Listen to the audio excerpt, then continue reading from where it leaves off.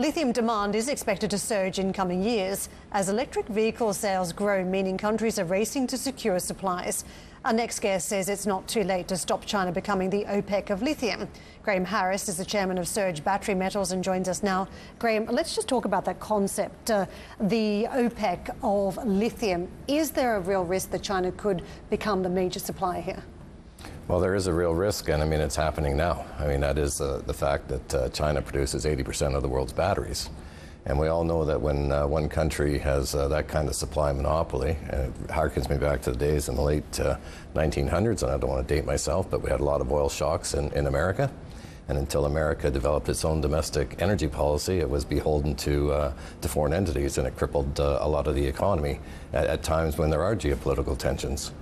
And as we move forward here, everybody's mandating, electric vehicles are going to be the choice in the future. So by 2035, 2050, we're, outlawing petrol and diesel cars. And with all these, EVs coming on stream, we need a secure supply of batteries to drive these vehicles, or else you're going to cripple that economy as well.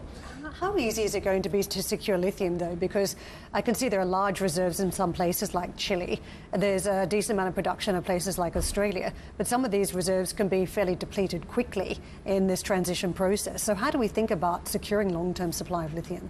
Yeah, great question. I mean, lithium is not in short supply. It's just finding the good projects. We do have a large source of lithium in the States.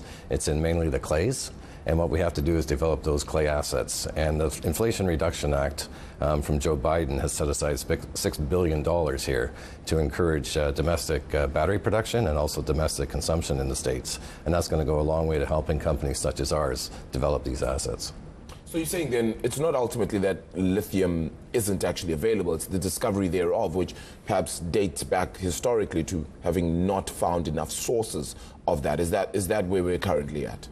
Well, it's not just that, but lithium being a new sort of technology, people haven't been searching for lithium until the past 20, 30 years. We didn't need it, other than in medical supplies, and we didn't need a lot of it then. But now we seem to need great quantities of it, and we do have lithium. It's just a question of finding it. We have the technologies to extract it from the brines, the hard rocks, and now the clays. And it's just about developing the projects that we know are out there. That's going to hurt the second-hand EV market as well, right? I mean, it's not just the first-hand, because you have a whole lot of these new EV, brands coming into market. But if you're going to buy a second-hand EV car, you're going to think about, well, that battery might not be, or might have had the wear and tear that I probably could not take on. That kind of hurts that market too, right? It definitely hurts that market. I mean, I always tell people, lease your electric vehicle, because the next electric vehicle is probably going to have twice the range. And you don't want to be the guy who's buying the first Prius that's only getting 80 kilometers. You want to be buying the one that's got 500 kilometers of range. So as battery technology advances, and interestingly enough, most advances in battery technology tend to consume more lithium. We need again, to encourage, and under the Inflation Reduction Act, you're getting encourages in the recycling process of these batteries as well, and that's key. The money and the subsidies is one thing. The other is the environmental concerns here. And we've seen across the United States over the last decade or so, very split public and also very split regulators on how they see these decisions. What sort of regulatory hurdles are you facing now as you talk about ensuring that there's lithium supply from the United States? The usual regulatory hurdles. I'm in the development side. I'm not in the battery manufacturing side. We're in the exploration side. It's the environmental hurdles. It's the permitting hurdles to get projects like ours up and running, and that's where we need some kind of incentives and sort of a clearer goal in terms of the environmental standards that need to be set.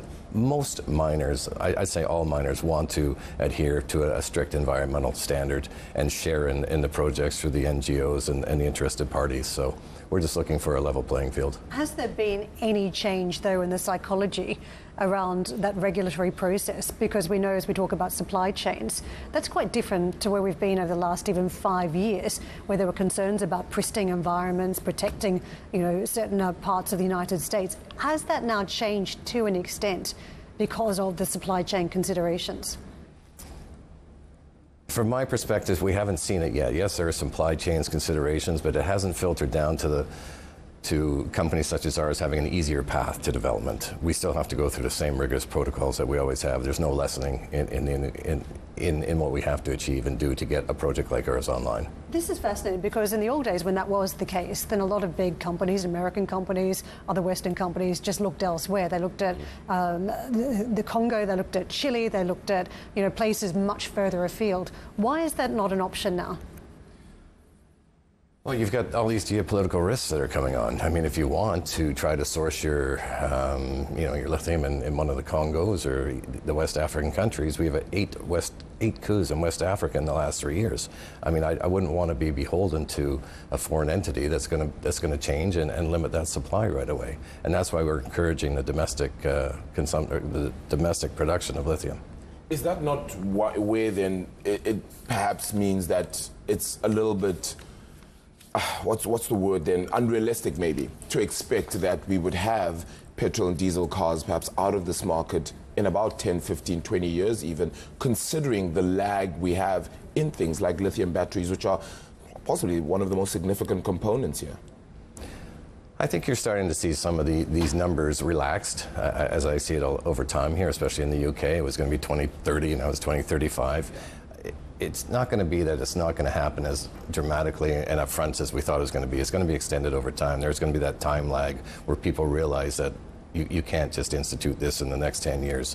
But I think by 2050, with a longer timeline, the way this is going, EVs are going to be the car of the future, and it's gradually going to wean out over time. When we get to that time, do you think swappable batteries become a thing as well? I mean, it just makes a little bit more sense because you won't be able to sit and charge if you're halfway through your journey, surely. Well, maybe it'll be that the range in that battery is 1,000 kilometers and you won't have to swap it out, or 1,000 miles, or there'll be some other type of advances in battery technology that might be a little better than having to stop and swap it out. Can I ask you more about the politics out of China? Because in Europe, there's an investigation that's begun into whether the subsidies and the excess stimulus that's been created by the government in China is creating an unlevel playing field for European producers. And that's even those that have operations on the ground, potentially in China as well. What do you make of the level of production, battery production first up coming out of China, but also greater subsidies across the EV market? Does it create an unlevel playing field? Is there an argument that this is quite negative for some of the Western economies? I would think, and we're seeing this now with the Inflation Reduction Act. I mean, Europe's response was to start with a new green energy deal because they thought it was unfair that America should create such enormous amount of subsidies that would affect the European markets. So now they're creating their own new green deal as well. So it kind of works both ways. It's hard to say what China, are they flooding the market? They just happen to have captured most of the lithium supplies from most of the countries, and they just got ahead of the curve to create these batteries. And unless we put in a domestic battery production source, we're going to be beholden to them in terms of pricing and supply shock. Graham, appreciate the time. Thank you so much for the chat. Really appreciate it. Graham Harris is chairman then of Surge Battery Metals as we unpack the EV market as well as lithium there.